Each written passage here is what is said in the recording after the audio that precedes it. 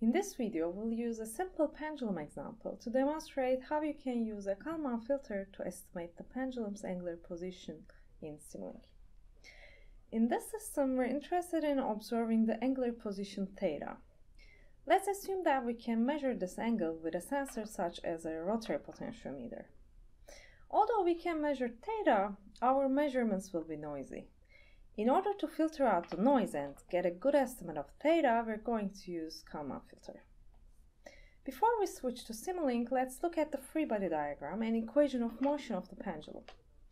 For the pendulum model, we will assume zero friction. Imagine that the pendulum is connected to a rigid rod and we initiate it at an angle. And when we let it go, it starts to swing back and forth. Note that there is a nonlinear term associated with the angular position. If you look at the plot of the sine function, we see that for small values of theta, this function almost acts linearly. Therefore, for small angles, we can linearize this equation and write it in this form.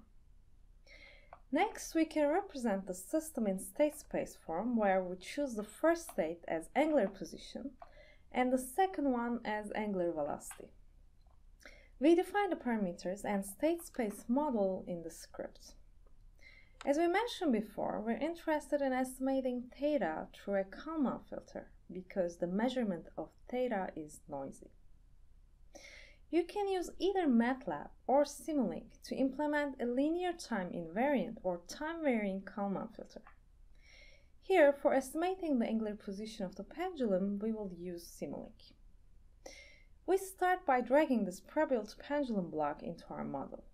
This is created using Simscape Multibody, which lets us define a mechanical system using components such as bodies, joints, force elements, and sensors. It then solves for the equations of motion for the mechanical system. Here, we modeled the pendulum by connecting a fixed pivot with a link through a revolute joint. We can also look at these in the Mechanics Explorer. In these blocks, we define dimensions, mass, and inertial properties of the bodies. The driving torque acting on the joint is the sum of these two signals, and we output the joint position, theta, through the revolute joint block. Feel free to download the Simulink model from the link in this video's description if you want to look at the inside of the blocks. As we've just seen, this block takes two inputs. The first input is the applied torque, which we will set to 0. The second input is the process noise. In this example, we'll assume that the process noise acts only on the angular acceleration. The covariance of the process noise was defined in the script, so we enter this value into our block. We set the initial conditions for the states by double-clicking the pendulum block.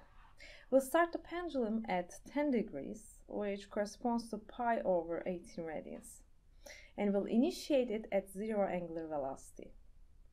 The pendulum block's output is the angular position, which is assumed to be measured with a sensor. We'll expect the sensor readings to have some noise, which we'll simulate using this noise block. Similar to what we've done with the process noise, we're defining the noise characteristics using the covariance R. Now we have the actual and measured values of theta. Next, we want to estimate theta using the Kalman filter. We add the Kalman filter block from Control System Toolbox to our model. This block computes the Kalman filter algorithm equations, which we discussed in the previous videos. It uses the system model and the measurement and solves for the Kalman gain by minimizing the error covariance P and outputs the optimal state estimate. For our example, we will use continuous time estimation. But note that if you want to run the estimation on a microprocessor in real time, then you can use discrete time Kalman filter, generate C++ code for this block, and deploy it to your hardware. This block takes a system model, which we've defined in the script, along with the input to it, and it also uses the measurement. In the pendulum model, we use an initial condition of pi over 18 radians for the angular position. Here, we'll assume that we know it only approximately and enter a slightly different number to investigate how the Kalman filter estimate will converge when the initial conditions are not known exactly. Other parameters that we need to configure are noise covariance matrices, which we choose to be the same as in the pendulum system. Note that the pendulum system has two states. So the process noise covariance is a 2 by 2 matrix. But since we're assuming that the process noise acts on the angular acceleration only, we enter the associated term with it in the covariance matrix as 0. Next, we enter the measurement covariance. The cross covariance matrix N is used to capture the correlation between the process and measurement noise. In our example, they are uncorrelated, so N is 0. Also note that you can specify the covariance matrices as time varying by unchecking the box next to them. If unchecked, the block adds an additional input for the time varying covariance. Next, we run the script and the Simulink model and look at the estimated theta through the Kalman filter. One thing to note is that the pendulum model used in this block includes the nonlinear term sine of theta, but the Kalman filter uses the linearized system. However, we still expect the Kalman filter to work well because we initialize theta with a small value, so the pendulum model almost acts linearly. Let's look at the simulation results. We assumed perfect knowledge of the pendulum model, whose output, the actual theta, is shown with the green line. The noisy signal that is shown in orange is the measurement, and estimated theta is shown in blue.